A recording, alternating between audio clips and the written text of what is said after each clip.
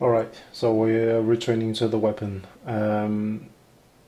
Let's go inside our weapon first and see what we have. So we're kind of missing something. We are also missing it from the interactable, and that's the reason why it's missing from the weapon. And that's information about the interactable info we're missing. So we're going to create that first so we have access to that information.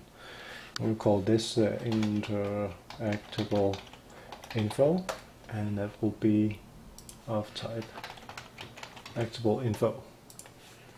So if you recall from last time, interactable info, if I just drag this one in really quickly, it has a socket name and it has interactable type, which can be like a weapon or a door or something else. So we have that information now. So putting it on the interactable makes it accessible from the weapon also. If you can't see once you switch to the weapon, it's usually because this one needs to be ticked, show inherited variables. So that shows the interactable info. So on top of the interactable info on the weapon, we want to add weapon specific information. So let's create another enumerate our structures. No, actually, let's create another enumeration and call this weapon type. We need this in a second.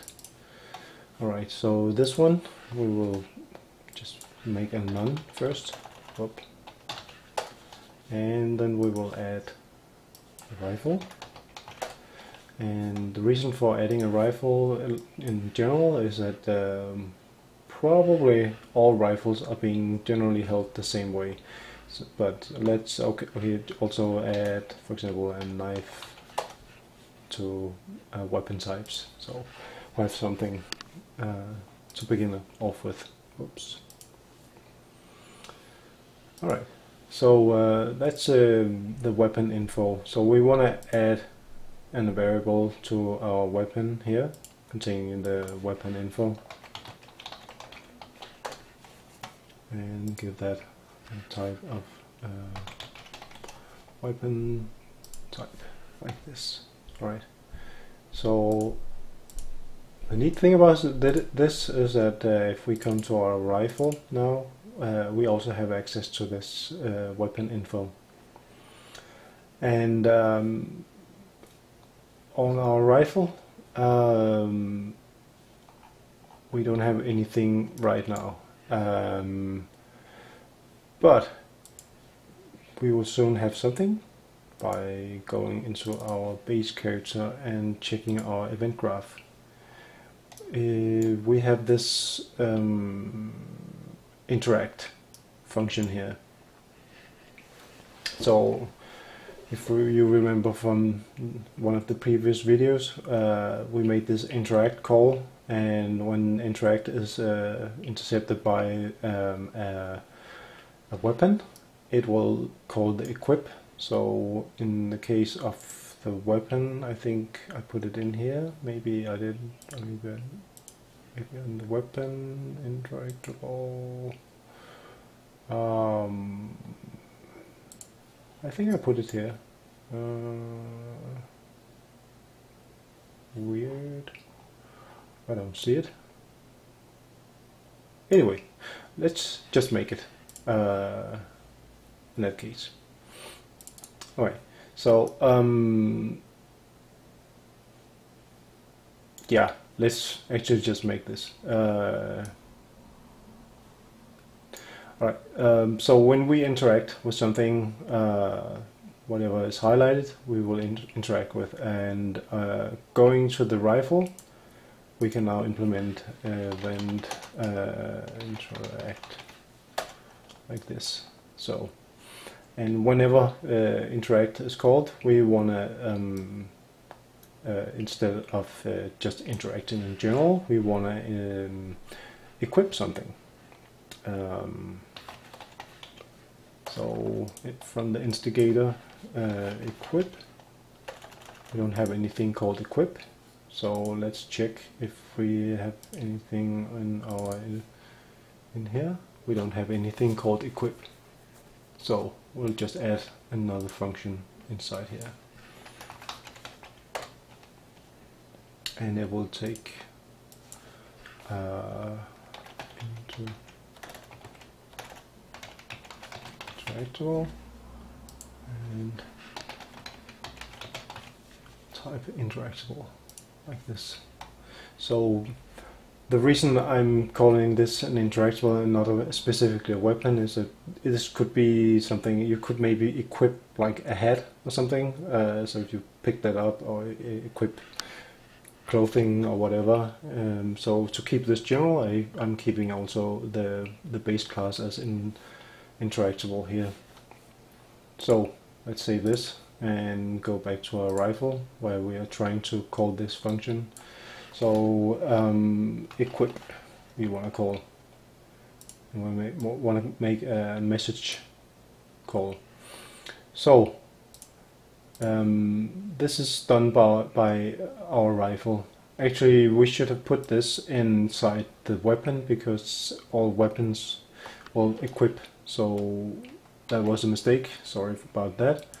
Just quickly put it in here inside the weapon like that. Alright.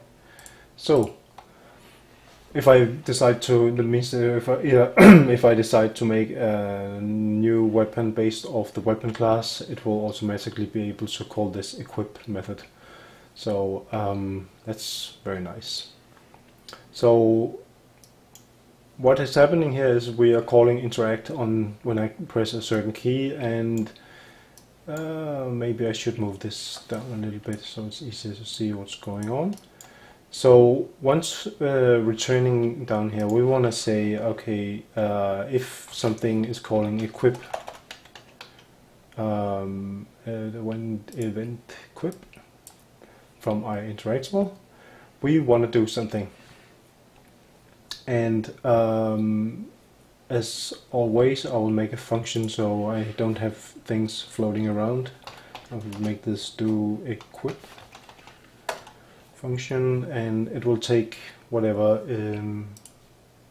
parameter, like interactable as usual, this, and trending to the event graph and calling it from here like this. Alright, so what we want to do inside our equip function, that's what we're going to do next now. Let's see, I'm missing something.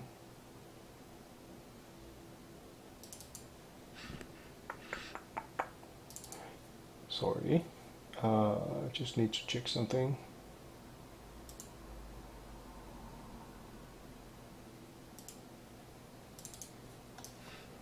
Alright, I think I got it. Yes. So, first of all, we don't have a variable to keep this information, so let's add that. Equipped item, that's what we want. And it's gonna be not this one, an interactable. And since this one is coming in, we want to set it. No, actually we want to do something else. Because this is a function and this is probably going to be a little bit long, we want to make a local variable to keep this interactable. So I'll just make a local interactable here, and we will set this up. So this is just normal initialization. And yeah, let's keep this for now. I will add the rest afterwards. So the next thing we're going to do here is to set this equipped item so that we know that now we are carrying this equipped item. So this is actually what saving a reference to our gun that we just picked up.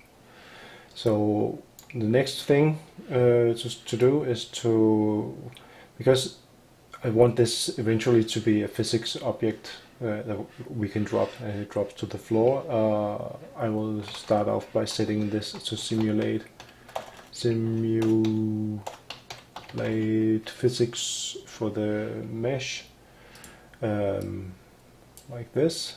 No, not this one. For our equipped local interactable get, and then the static mesh get, and then set this not to simulate physics anymore.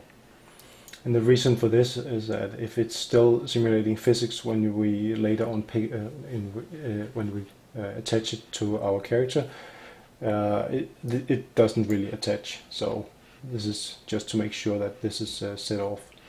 And then if we have collision on, we also want to set remove collision. So drag this one in again, and we'll set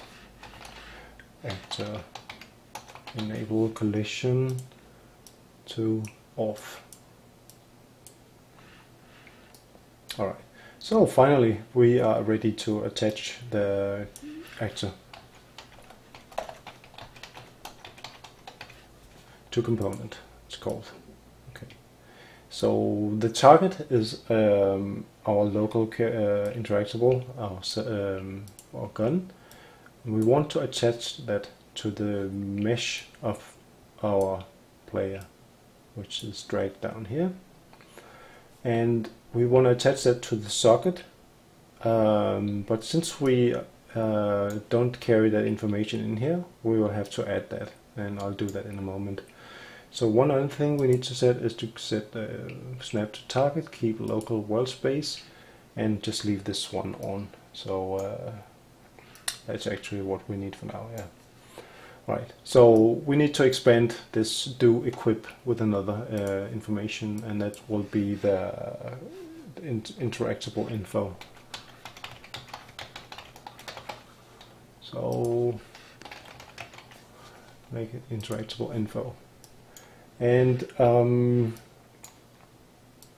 yeah, to avoid all these long spaghetti lines, I will make a local variable for this. Local interactable info, like this. Set root, drag it in, hook it up, make it up here, and plug it in. Up, wrong type.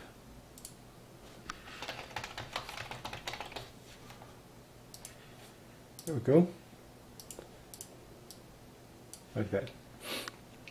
So now we're pretending that we have that value, and we'll be able to drag this one in here, get, and we can split this struct, and inside here we have this socket name that we want to point this to. Okay, and this one we don't need for anything really, so it doesn't really matter for now. We'll just save this and compile. So what we need to do next is to make sure that this function do equip is being fed the right information, and we have that in the event graph here.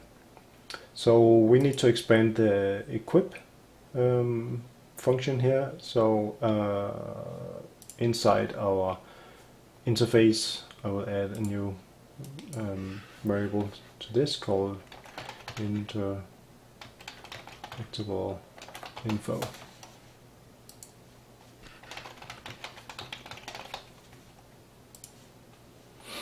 Okay, so let's compile this and save and see if we have this one now. So I can now drag this one in. So granted that the caller is supplying this information, then we have access to this inside our do equip. So since the caller is our weapon, event interact, I may need to refresh this one. No. Anyway, the interactable info we have on the on the weapon here. So let's set that like this. And if we click on this and say, okay, what are our values here? We will set the socket name for the no, not actually this one, sorry, my bad. We'll do this on the rifle. So on the rifle, interactable info, we will set the socket name specifically to M4A1 socket, like this.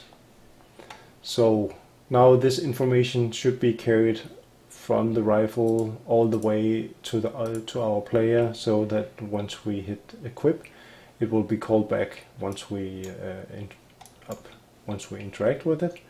It should jump to eventually to the rifle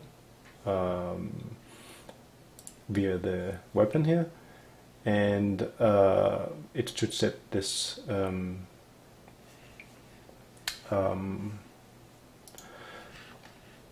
interactable info. So sorry, I just need to set self here. Get a reference to self. I think I need this one. Let's see. I have a feeling I'm missing something. Alright, it did actually work. So now he's holding it in his hand, and it's kind of looking silly because he's just walking with it down his side. So that's because we haven't really coded anything else to control his pose yet.